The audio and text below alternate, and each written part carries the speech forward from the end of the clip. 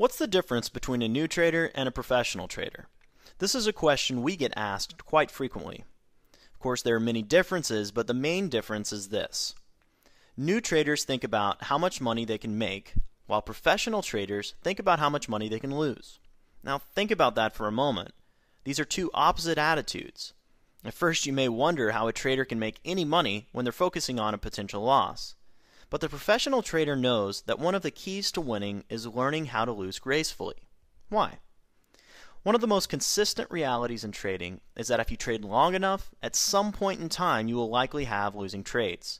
But how you manage those losses has as much to do with your long-term success or failure as just about any other factor in trading.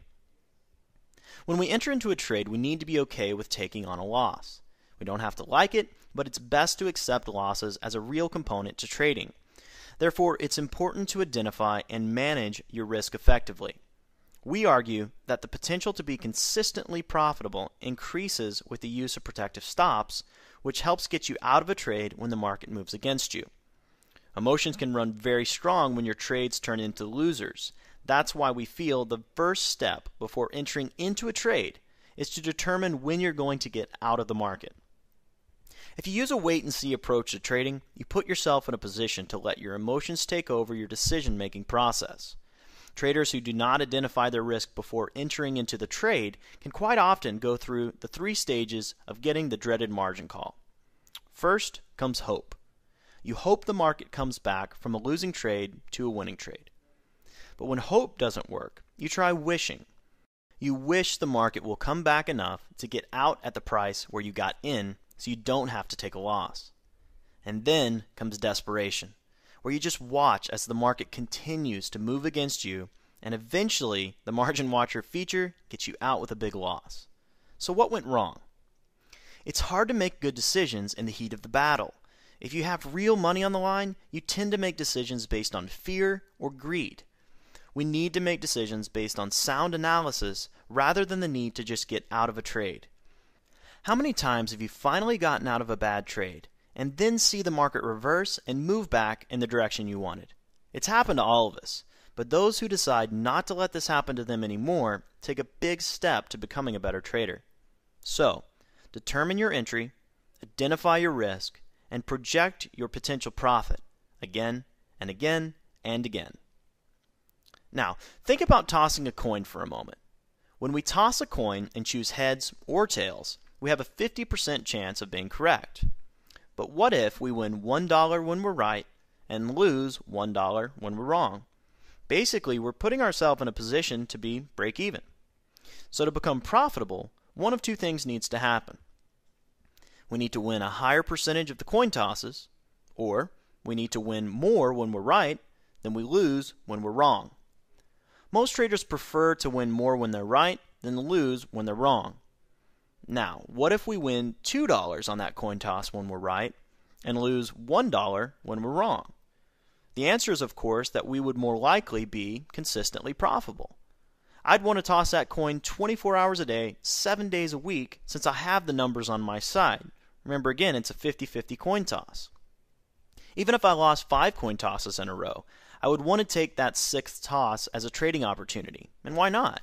There's nothing wrong with the coin or with what I was doing, so I'd remain consistent in my approach. Profitable traders take a similar position, knowing that there's no guarantee that any one trade will be profitable. They therefore detach themselves from the outcome of any one trade, but they know that after a series of trades, chances are good that they will be profitable.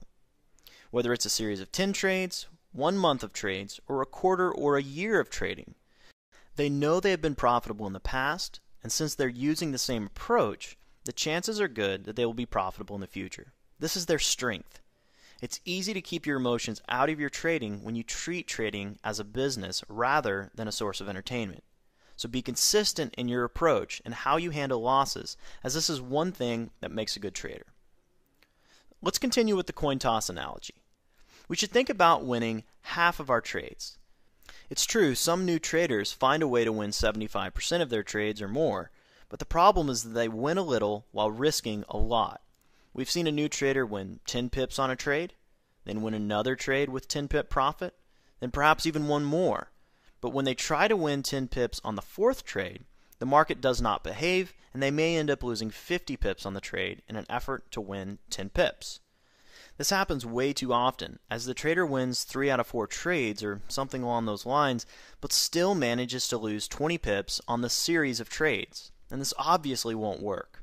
But what does work? I hope you already have something similar to the answer. The answer is to win $2 when we're right for every $1 that we're wrong.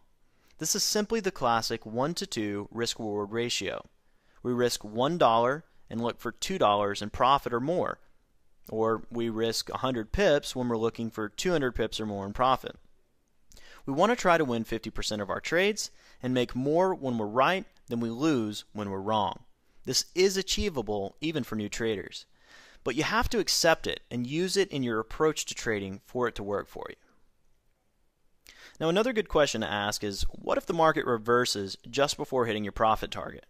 There may be nothing more frustrating than seeing the market move up to within a few pips of your target, only to see it reverse and move back to stop you out with a loss. So let's not let that happen. We recommend moving your protective stop to break even once the market moves halfway to your target. Here's an example. Let's say you buy the euro dollar at 145 even. You place your protective sell stop at 144 even for a risk of 100 pips. You place your limit order to take profits at 147 for a potential gain of 200 pips, so we have a 1-to-2 risk-reward ratio. When or if the market moves halfway to your target, which would be the 146 level, you can move your stop from 144 up to the entry of 145. This means that at this point, you can break even or profit 200 pips on the trade, which is a nice position to be in. The other main point of money management is how you manage your account. So a good question to ask yourself before entering into a trade is, how many lots should I open? To get a better understanding of how to determine this, consider the following. Let's assume you have a $5,000 account balance and you place a 25 lot trade on the euro dollar. That's 250,000 units, which means your cost per pip is $25. Let's assume you've prepared for a 100 pip loss on this trade. A 100 pip loss at $25 per pip comes out to be $2,500. With a $5,000 account balance, it doesn't make much sense to open 25 lots and risk half of your account balance on a single trade, does it? Remember the coin toss. What if we were to lose 5 trades in a row in spite of a long-term 50% win ratio on our trades? The problem, of course, is that we could run out of money before winning another trade. So we want to risk a limited number of pips and a limited amount of our account balance so we can continue trading even after a few losses. We recommend not risking any more than 5% of your account balance at any one time. To get a better feel for calculating your trade sizes so that you can achieve this goal, let's go through some calculations together. First, 5% of $5,000 is $250. To make sure that you don't risk more than 5% of your account, you'll want to risk no more than $250 at any one time. To do this, you'll need to follow 2 steps. The first step is to determine your stop on the trade. Let's again assume you're willing to risk 100 pips on a particular trade. Next, you'll need to find out the pip cost per 10K lot for the pair you're trading. You can view the per lot pip cost from the pip cost column within the simple dealing rates window of the platform. For this example, let's assume we're trading the dollar yen, which has a per lot pip cost of about $1.10. If we multiply that by the 100 pips stop loss, we get a dollar loss of $110. So far, so good. But what if we double our trade size from 1 lot to 2 lots? That would mean our pip cost doubles and goes from $1.10 per pip to $2.20 per pip. So a 100 pip loss trading 2 lots would be $220, still under the $250 maximum that we have. But what about 3 lots? With 3 lots, our pip cost goes up to $3.30, multiplied by the 100 pip loss, and we get $330, which is more than the $250 or 5% of our account. So at a maximum, we'll want to trade 2 lots on this particular trade to stay within these parameters. I have to take a moment to strongly emphasize something here. Notice that our recommendation was not to risk more than 5% of your account balance at any one time.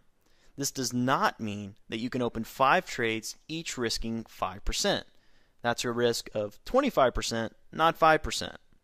You'll often find that there are many good trading opportunities available at the same time, but depending on the amount of capital you have available to you and the risk that each trade has associated with it, you might not be able to act on all of them.